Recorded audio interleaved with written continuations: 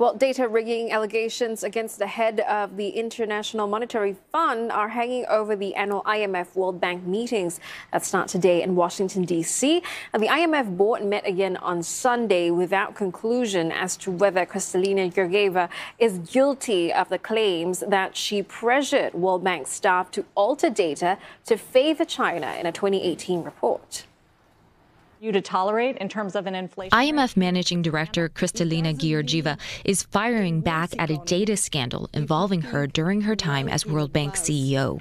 An investigation found senior World Bank leaders, including Georgieva, unduly pressured staff to improve China's ranking in the Doing Business report while the bank was seeking China's financial support.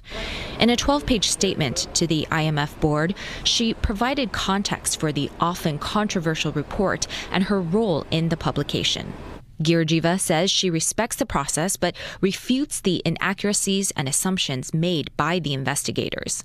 She admits to intervening to block a proposal to include Hong Kong data in China's ranking, which would have significantly boosted China's standing.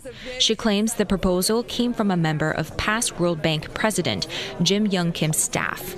She points to the frequently changing methodologies and value judgments that impact country ratings in the report. But the IMF chief says she would never urge the alteration of data to please a government. France and other European governments are backing Georgieva to complete her term. But the U.S. and Japan are pushing for more probes, with some media reports saying these countries want her out of the job. The scandal threatens to undermine this week's high-profile meetings where Georgieva will lead discussions on the global recovery and debt relief.